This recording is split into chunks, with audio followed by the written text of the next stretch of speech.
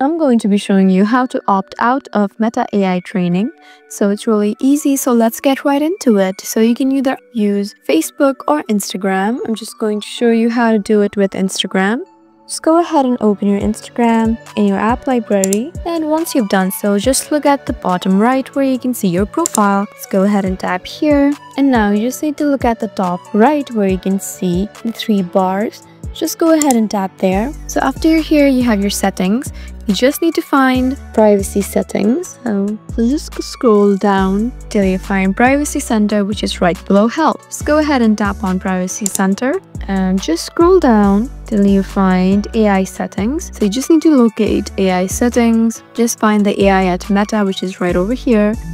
So you can either choose this AI at Meta method, or you can just look at the top right where you can see the search button. Just go ahead and tap here and now type in right to object.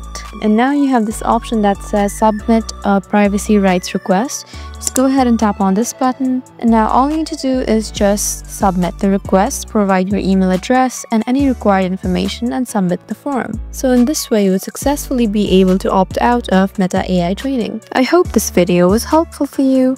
Please leave us a like and drop us a comment down below, and we'll see you again in our next video. Thank you for watching.